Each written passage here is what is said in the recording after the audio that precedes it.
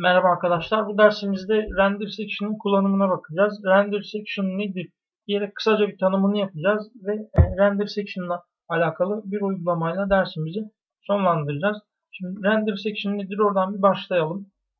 Ben kendi bloğum üzerinden anlatmayı tercih ediyorum. Oradan bir bakalım. Şimdi önceki dersimizde MVC'de layout'un kullanımına bakmıştık. Layout'un web formundaki master page'in yerini tuttuğunu, yani bazı yerlerin sabit olduğunu, mesela üst taraf header, işte sağ taraf kısmı aside diyebiliriz. Bir de footer alanı, alt kısmı sabit olduğunu, sadece sol tarafın değiştiğini göreceksiniz. Sitede gezecek olursanız burada veya farklı sitelerde, yani sürekli sabit olan bir kısım ve değişen kısım var. Peki render section'ın bununla bağlantısı nedir? Şimdi render body'de bir gövde değişiyor. Yani bir kısım değişiyor. Bir bütün parça halinde ve render body'ye bağlı bir tane sayfamız oluyor. Render section'da ise şöyle oluyor. Bir başlığımız var. Bir de içerik kısmı. Yani değişen alan en az 2 tane olmak zorunda. Yani ne diyoruz? WordPress kategorisini açtık. Bakın burada bir başlık alanı var. WordPress diyor. Bir de içerik kısmı var. Değil mi? Sağ taraf ve üst taraf zaten aynı. Yazılıma geldik. Yazılım kategorisini açtık. Yazılım kategorisinde yine bir başlığımız değişti ve değişen içerik kısmımız var. Onun dışında diğer taraflar aynı. Yani render section'da render body gibi kullanılır. Fakat render section'da değişen kısımlar hani en az 2 tanedir diyebiliriz. Örnek yapınca daha iyi anlaşılır diye düşünüyorum. Şimdi o zaman bir uygulamamız nasıl olur onu anlatalım. Ana sayfa olacak, iletişim olacak, hakkımızda olacak. Ana sayfaya tıklanıldığı zaman burada bir ana sayfa yazısı yazacak ve ana sayfanın içeriği gelecek. İletişime tıklanıldığı zaman iletişim başlığı yazacak ve iletişim sayfasının içeriği gelecek ve hakkımızda tıkladığımız zaman hakkımızda yazacak. Hakkımızda sayfasının içeriği listelenecek. Sağ taraf sabit kalacak. Üst taraf ve alt taraf footer alanı zaten sabit diyoruz. Şimdi dilerseniz bir örnekle başlayalım. Hemen projemizi oluşturuyoruz. New Project .NET Framework 4.5 uygulama adı MVC Render Section dedik. Tamam diyoruz. MVC boş bir tane oluşturduk. Daha sonra hemen Views klasörüne gelip bir tane klasör oluşturabiliriz. Shared adında. Veya oluşturmadan da yapabilirdik. Size kalmış. Bir tane view oluşturmamız lazım. Biz buna layout diyoruz. Bunu kaldırıyoruz. Tamam dedik. Tasarım kısmını hızlıca yapalım. Ondan önce tabi projemize Bootstrap eklememiz lazım. Bootstrap'ı kullanacağım. CSS'i çok fazla dalmamak için. Geldi, hemen kuralım onu da. Herhalde kuruldu, aynen. Close dedik, kapattık. Daha sonra burada bir link href diyoruz. Burada url nokta content diye yanılmıyorsam content dedik. Parantezimizi açtık. Bir de yalnız onun kapatılması lazım. Aynen. Ondan sonra içeride şunu bir açalım. Şöyle. Alt ü diyoruz. Daha sonra şunu yazdıktan sonra artık gerisi kolay. Content. Burada bootstrap nokta css. Doğru mu yazmışız? Doğru görünüyor. Daha sonra buraya geldik. Rel style sheet dedik. Boş bıraktık. İşte type diyeceğiz. Text css diye şu şekilde kapatabiliriz. O aşağı geçmiş, pardon.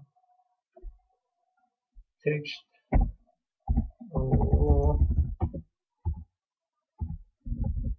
text css dedik.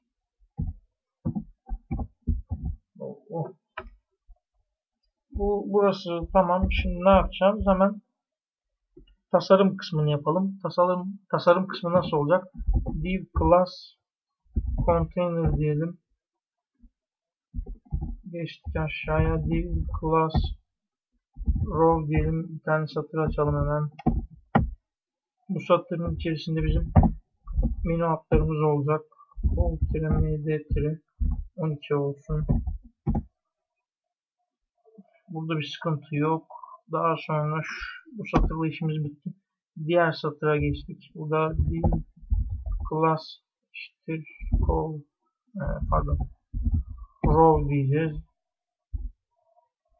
Burayı da bir kapatalım. Aşağıya geçtik. Div class col-md-12. Burası bizim başlık kısmımız olacak. Hani yazılım vesaire yazan kısım var diye yazılım WordPress. Orası olacak. Daha sonra bir de burası bitti. Sonraki kısma geçelim. Yeni bir satır oluşturalım. Div class row diyelim buna da. Şöyle. İşte div class işte col-md. Burası içerik kısmı olacak. Yani değişen ikinci kısım esasında. Bir de sağ taraftaki sabit kısım olacak. Div class işte col-md-3 olsun burada. Bunlara bir CSS verebiliriz aslında. Daha belirgin olur o zaman. Şimdi o zaman şuradan bir başlayalım. Bu bitmiş. Burada tamam. Şuraya geldik. Style. Arka plan rengi verirsek zaten yeterli olur. Style, background, direkt color. Çok görsel bir şey olmayacak zaten. Önemli olan burada mantığı kavrayabilmek. Buna diyelim green olsun. Hemen şunu kopyalayalım. CTRL-C. Burası pink olsun hadi. Yani burada aslında iki kısmını değiştirmek yeterli olur. Hani ayırt edebilmek açısından. Şimdi klasik layout kullanırken değişen içerik sadece burasıysa render body diyorduk. İşin içinden çıkıyorduk. Değişen iki kısmımız olacak.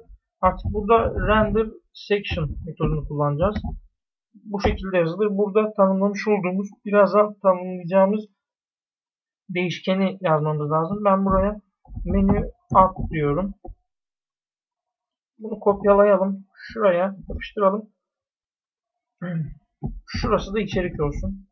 Değişkenimizin adı. Evet. Ha bir de şey eklersek, footer eklersek daha iyi olur. İşte div class eşittir row diyeceğiz. Div class eşittir col-md-12 tamam. Style işte bunun bir rengi olsun. Background color gray. Yükseklik değeri verelim yoksa görünmez diye tahmin ediyorum. Bu da 50 px olsun hadi. 50 px. Ondan sonra bir controller oluşturalım. Controller, boş bir tane controller oluşturuyoruz. Home controller olacak zaten.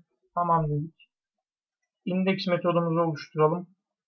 Add view diyoruz. Kullanmak istediğimiz layout'umuz var. Onu seçeceğiz. Şöyle seçtik ama başka bir sıkıntı var mı? Yok gibi duruyor. Şimdi burada render body kullandığımız zaman direkt bu içerik görünüyor. Fakat bizim artık değişmesini istediğimiz sayfamızda iki alan var. O yüzden burayı sildik. Biz burada section diye yanılmıyorsam aynen section olması lazım. Section menü at. Az önce tanımlamış olduğumuz adı yazdık. Neredeki adı yazdık?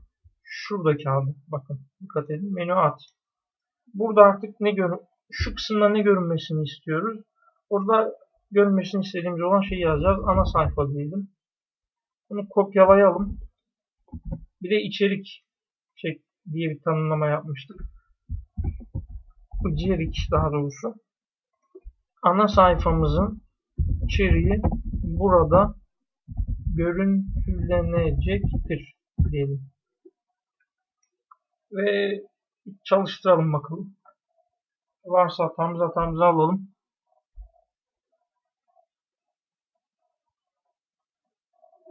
Şimdi bakın. Yukarıda şey tanımladık, doğru. Hemen onu bir yazalım. Ve şuna da bir yükseklik verelim. Bak, yükseklik vermediğimizden öyle görünüyor. Px olsun. Ne kadar? 20 px olsun. 25 olsun. Hadi. Biraz daha yüksek olur. Tamam mı? Şurada mıydı? Aynen. HTML action link diyeceğiz. Burada bizim tabi sayfalarımız olacak. Onu eklemedik. En başta eklememiz gereken. Ana sayfa, index metodu, home controller'ı. Bunu kopyaladık. Aşağıya geçtik. Hakkımızda iletişim olsun. İletişim.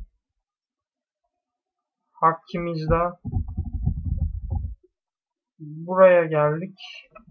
İletişim dedik. Sıkıntı yok diye tahmin ediyorum. Düzeltiyorum. Şöyle yapacağız.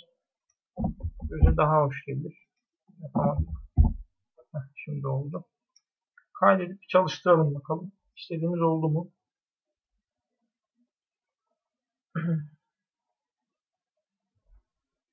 İşte bakın, ana sayfa hakkımızda şu anda gitmeyecek zaten. Şuraya da bir renk verirsek sanki daha iyi olacak. Belirgin olur yani. Menü style diyelim. Background color renk ne olsun? Aquam olsun, azul olsun hadi. Tamam, hadi birer de yükseklik verelim de belirgin olur yani. 10 px olsun. Şunu da bir kopyalayalım. CTRL-C, CTRL-V 50 yapalım.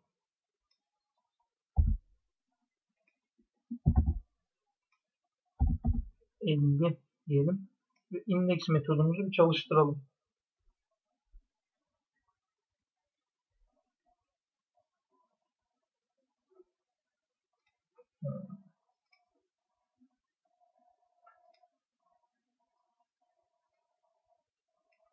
Veya şimdi bu yükseklik kısmı biraz uğraştıracak gibi. Şöyle yapalım da. Şimdi bundan sonra ilgileniriz. Şimdi tekrar dönelim.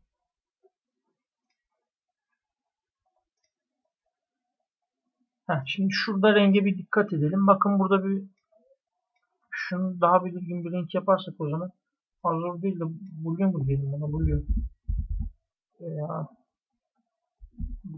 brown olsun hadi ya.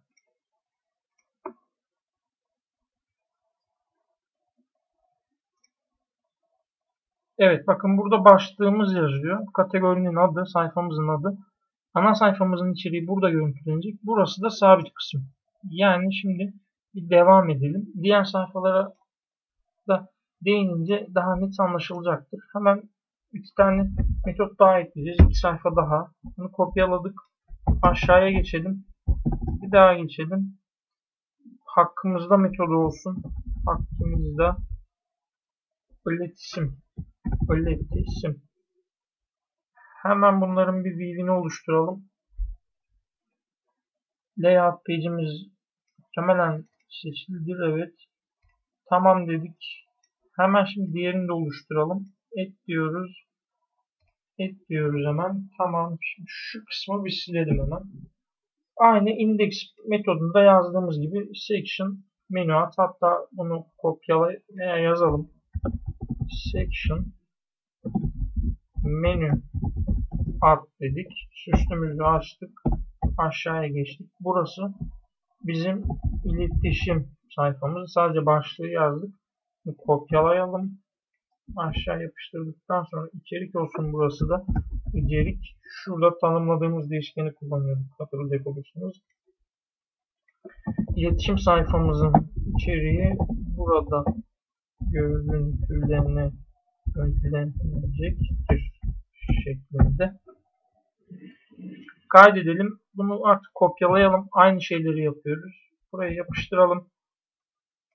Burası hakkımızda olacak.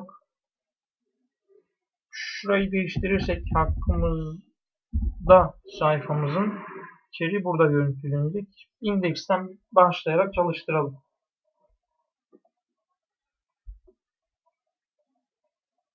İndeks sayfamız, ana sayfamız. Bakın ana sayfa. Ana sayfamızın içeriği burada görüntülenecek. Hakkımızda sayfasını açtık.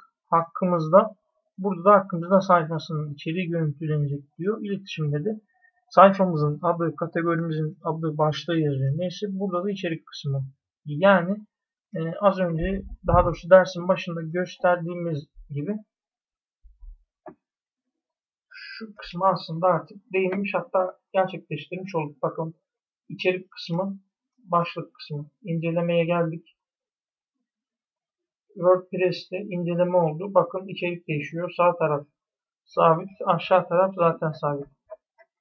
Şu tarafla beraber aynı şey bakın. Burada da geçerli. Sağ taraf sabit. Değişen kısımlarda şu iki kısım, başlık ve içerik kısmı.